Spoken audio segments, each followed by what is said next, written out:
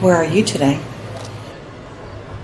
This is April M. Williams. I'm at the Royal Victorian Manor, Woodstock, Illinois, McHenry County. Where are you today?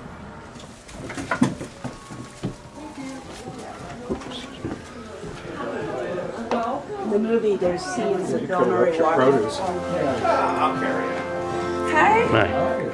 Welcome to Royal Victorian Manor. My name is Carla Stewart Martin. You can call me Carla. This is my husband Everton, and we are your innkeeper owners. So the house itself was built in 1894 by Judge C.P. Barnes, and he was a prominent local attorney and then ultimately a judge. In the little stories that we have heard, when the judge, his prominence in the area, he wanted to have, you know, the biggest, boldest home as well as the tallest flag in the city. So he built the house on the hill, and he also erected a flagpole on the top of the Widow's Walk in order to exceed that flag on City Hall itself. So he had the tallest house and the tallest flag.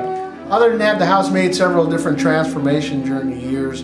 Everything from a convalescent home and then a strictly private residence after that. And most of you probably will remember the home used as the facade of the bed and breakfast in the movie Groundhog Day, 92-93. It was released in 93 with Andy McDowell and Bill Murray. The house is 3 stories. That Widow's Walk is actually not really a 4th story, but it is the attic above the attic. You're in the parlor right now. This will ultimately can accommodate small gatherings, small meetings, renewal ceremonies, small weddings, bridal showers, baby showers. We've had a baby shower here. We've been approached a couple of times for small intimate weddings, and that's about it. This is the dining room where we serve our guest breakfast. More often than not, and I would say more often, we have guests sit in the kitchen with us while we're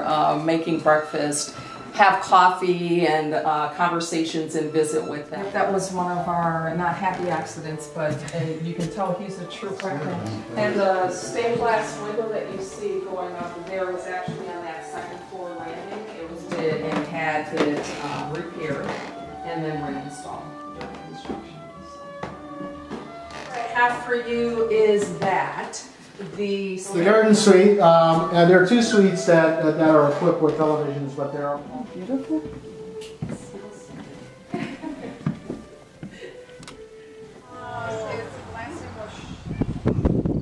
This home was used as the facade in the movie Groundhog Day, and now it's a bed and breakfast. You can stay here. We have had people, obviously, that were huge movie fans of the Groundhog Day movie. So now that they know that the house is open as a bed and breakfast, they want to come and have that experience. And what we've heard in our feedback is that it's like coming home here. And that's what we were trying to get out there.